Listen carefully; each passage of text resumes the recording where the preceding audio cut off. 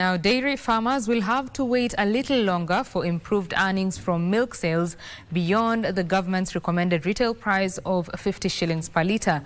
Agriculture and Livestock Development Cabinet Secretary Dr. Andrew Karanja says the government is going back to the drawing board to review milk prices to include new findings as contained in the latest cost of milk production report. Here is more.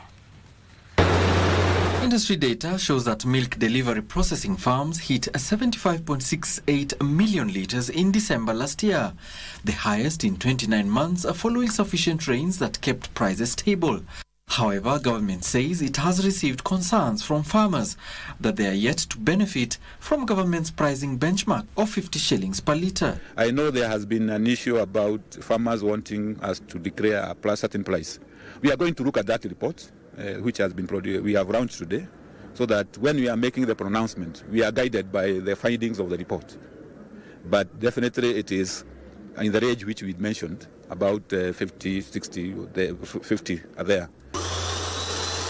Speaking as he launched the latest cost of milk report, the Agriculture CS noted that better prices will help farmers safeguard against rising costs of animal feed, adding that the government is beginning further interventions to address teething challenges such as cooling infrastructure and taxes in the sector. You what we are saying about encouraging further production. We also like to formulation of feeds, making sure that if there are any taxes which are hindering in terms of feed formulation, we work on them. The Kenya Dairy Board's Cost of Milk 2024 report indicates that overall milk yield has improved, with the average prices offered by cooperatives ranging from 38 shillings to 48 shillings at an overall mean of 43 shillings a litre. And on costs and returns of milk production, the report indicates that enterprises in the dairy sector are profitable, with profits hitting 28 shillings per litre.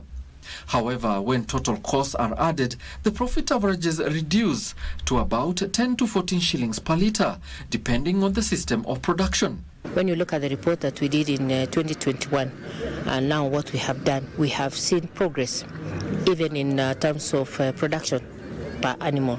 It has gone up to about 10 litres per cow. Previously, we were doing between 6 and 7 litres, so it's progress.